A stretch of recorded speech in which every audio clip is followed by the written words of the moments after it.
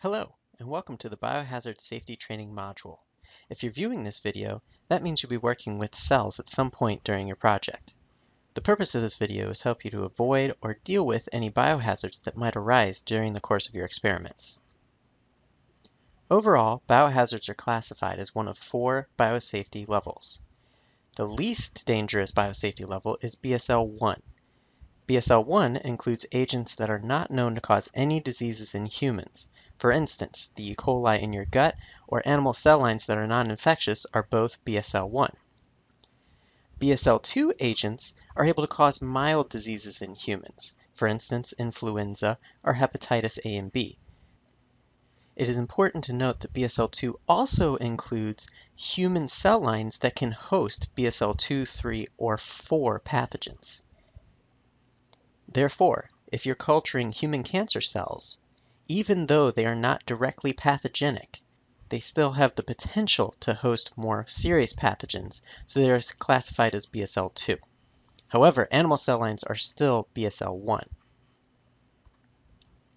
BSL-3 agents include diseases that are potentially fatal but treatable. For example, SARS, West Nile, and rabies viruses are all classified as BSL-3. More serious viruses that are not treatable and often fatal, like Ebola or smallpox, are classified as BSL-4.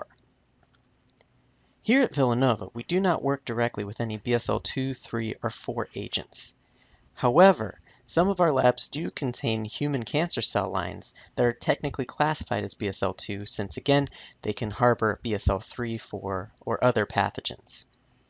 Therefore, if you're working in a lab with human cancer cell lines, you must treat everything as if it was at least BSL-2. However, if you're only working with E. coli or animal cell lines, your lab can be classified as BSL-1. Regardless of the biosafety level of your lab, you should always follow these 5 basic lab safety rules. First of all, food and drinks are not allowed inside the lab. They must be left outside before you enter.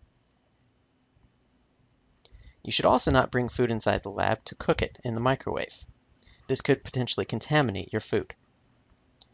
Likewise, you should not store food or drinks in the lab refrigerator, as this could also lead to contamination. Once you're inside the lab, always close the door and keep it shut. When working in the lab, you should also always wear the proper PPE. For example, gloves are required to be worn at all times. Goggles are also mandatory PPE. They must be worn at all times. A lab coat is recommended, but not required. A lab coat is beneficial in that it will protect you from any spills that may occur, and it will also protect your clothes from any spills or stains that might potentially happen.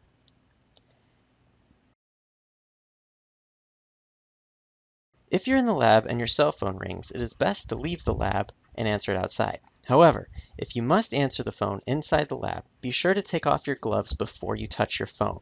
This will prevent any potential contaminants from getting onto the phone and then later onto your face or hands. At the end of the day, when you're done with all of your experiments, be sure to thoroughly rinse and wash your hands with soap. This will remove any contaminants that may have gotten past the gloves during the course of your experiments. So, to review, food and drinks are never allowed in the lab, nor should you cook or store your food inside the lab. Eating, drinking, smoking, and applying makeup are also not allowed in the lab. Phones can be used in emergencies if you remove your gloves. Speaking of which, gloves and safety glasses are required at all times. You must wear safety goggles if you're working with organic or flammable solvents, though. Lab coats are not required, but they are highly recommended to protect your skin and your clothes from any damage that may occur. And finally, the lab door must remain closed at all times, and you should always wash your hands before leaving the lab. If you are working in a BSL-1 or BSL-2 lab, there are some special rules you must consider when transporting samples between labs. First of all, the exterior of any samples must be thoroughly sterilized with 70% ethanol, and a secondary container should always be used to carry it. Preferably, that secondary container should have a locking lid to prevent any spills in case you trip.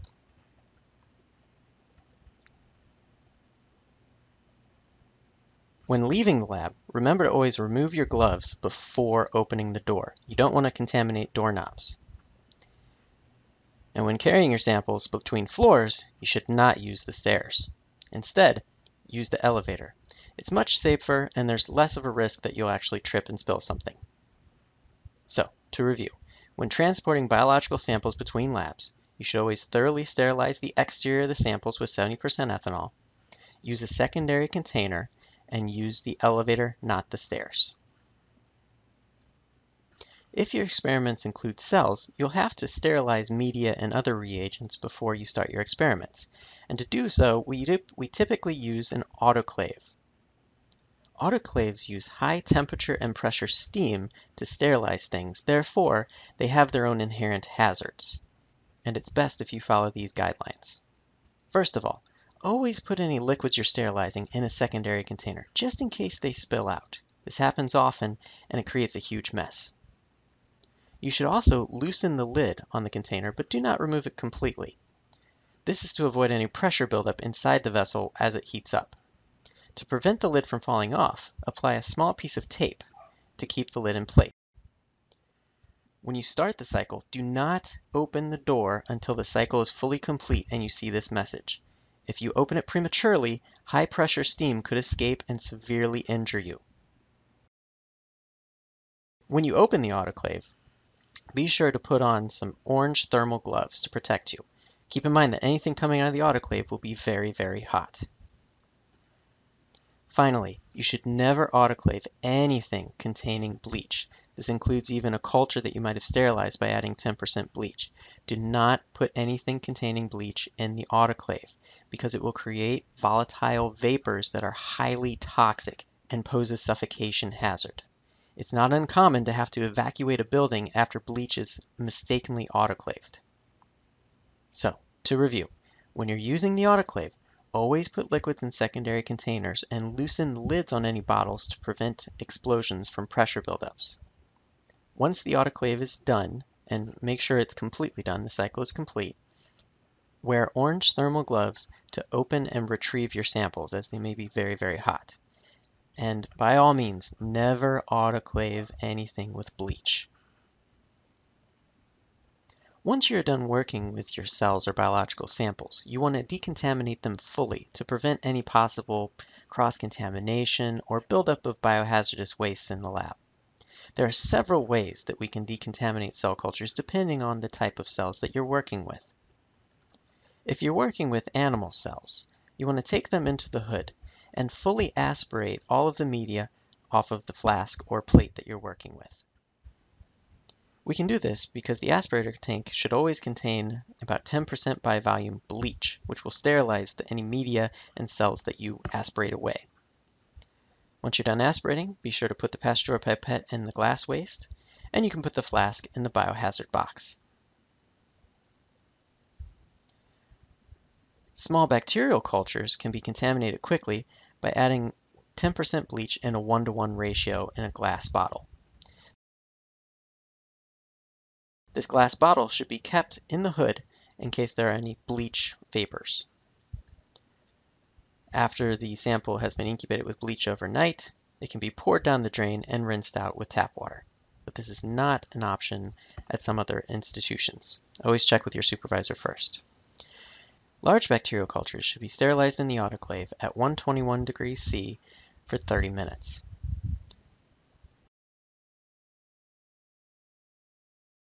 Once these cultures come out of the autoclave, they can be poured down the drain.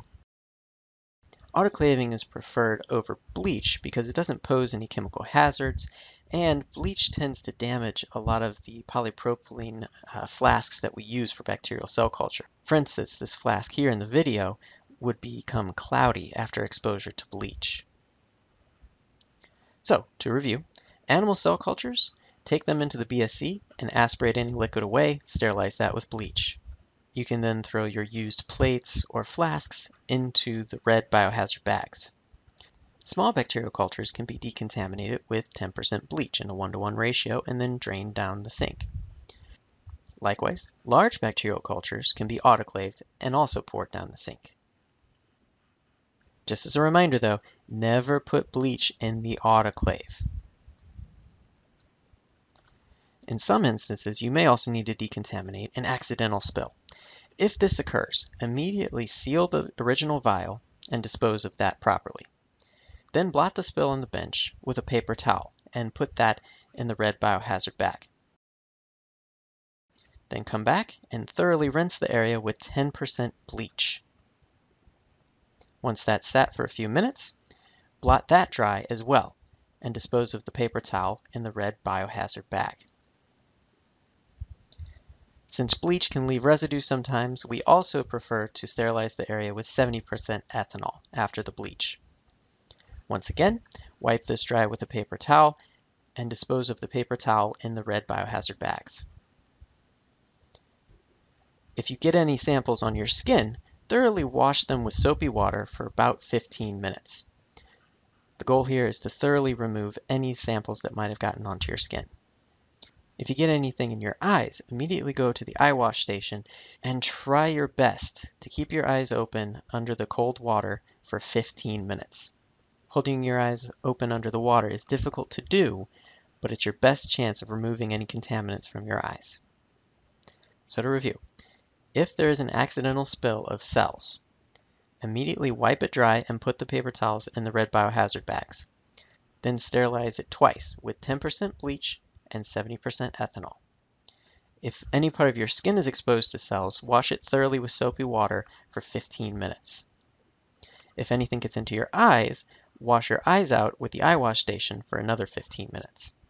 Finally, immediately notify your supervisor of any spills that may occur. By now you may have noticed that it's very common to use 70% ethanol to sterilize surfaces and equipment in the lab. However, you must be very careful with 70% ethanol because it is also very flammable. There may be some instances where you're using 70% ethanol and Bunsen burners in tandem to keep a bench sterile. In these cases, it is very important that you sterilize the bench with ethanol before you light the Bunsen burner.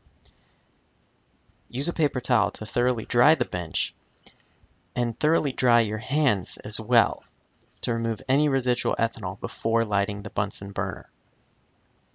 Once both the bench and your gloves are very dry, then you can light your Bunsen burner. Once the Bunsen burner is lit, do not spray ethanol near the flame as it will create a fireball. Do not try this on your own. Also, if you need to respray your hands, do not get them near the flame as the ethanol on your gloves will light your gloves on fire. Once you're done working with the Bunsen burner, always remember to turn it off before you leave the lab. Never leave an open flame unattended as it might cause a fire. So, to review, when working with Bunsen burners and ethanol, always clean with ethanol before you light the Bunsen burner. Make sure all ethanol on the bench and on your gloves has been dried off before you light the flame. Once the flame is lit, don't spray ethanol near the flame as it will create a fireball, and if you have to respray your gloves, don't let them get anywhere near the flame. And finally, do not leave a flame unattended. Even if you have to leave for 10 to 15 seconds, turn off the flame and then turn it on when you get back. If you need to work with any animal cell lines, you'll probably work with them in a biological safety cabinet. While these BSCs are designed to specially protect your samples, they also come with a few unique hazards. For instance, like a fume hood, BSCs also work by sucking air into vents inside of them. However, a crucial difference between BSCs and fume hoods is that BSCs vent their air to the lab instead of outside. Therefore, if you work with any volatile, dangerous chemicals inside the BSC, you will be directly exposing yourself to those chemicals. So, if you need to work with anything like that, always work in the fume hood. Do not work with them in the BSC. BSCs also sterilize themselves with ultraviolet lights. While UV lights are great at keeping surfaces sterile, they are also mildly carcinogenic. So always wait for the UV light to turn off before you enter the BSC. Carbon dioxide incubators are also commonly used in animal cell culture. They should always be maintained at 37°C and 5% CO2. If you ever see the CO2 level drop, that means one of the carbon dioxide tanks on the side of the incubator has run low. However, do not attempt to change the regulator on these tanks unless you have been properly trained. Instead, immediately contact a grad student or a supervisor that can change the regulator over for you. No matter what kind of cells you're working with, you'll probably have to use the -72 freezer at some point in your research. If you have to store any samples in the freezer, make sure you wear some kind of gloves to protect yourself from the extreme cold. Also, limit the amount of time you have the freezer open to prevent samples inside of it from thawing. The temperature inside the freezer can raise very quickly, so please abide by this rule. Also, only remove the samples that you need. Leave all the other samples inside the freezer, since freeze-thaw cycles can significantly damage many of the samples that we work with. If you are taking protein or DNA samples out of the -20 or -72 freezers, it is very important that you not thaw them at high temperatures. While this will increase the rate of thawing, it will also damage your samples. Instead, thaw them at room temperature or on ice. If you need ice, it's available over in the core genomics lab of SEER. Please only use the scoop provided to get ice since other scoops may be contaminated. Also, do not use the ice for your food or drink. If you ever need to dispose of any samples containing DNA, they must be degraded first with 10% bleach before pouring them down the drain. This is to prevent the spread of any antibiotic resistance genes to the environment. Simply add 10% bleach to your DNA sample in a 1-to-1 ratio, shake it around a bit, incubate it, and then you can pour it down the drain. So, to review, never thaw protein or DNA samples at high temperatures. Instead, thaw them on ice or at room temperature. Once you're done with proteins, freeze them at -72°C, and while you're working with any proteins, keep them as cold as possible to keep them from denaturing. Once you're done working with DNA samples, freeze them at -20 or -72°C, and try to avoid DNase contamination whenever possible. Try not to sneeze into your samples, don't use any contaminated buffers, etc. If you need to use DNA for your experiments, you'll probably run agarose gels at some point. Use special care when working with agarose gels since they contain ethidium bromide, a known carcinogen. For this reason, any work with ethidium bromide should be isolated to a specific spot in the lab. This is to prevent ethidium bromide from contaminating other areas in the lab unnecessarily. Likewise, any liquid waste containing ethidium bromide, such as the waste from a gel extraction, should be collected in its own distinct waste container, away from the other chemical wastes.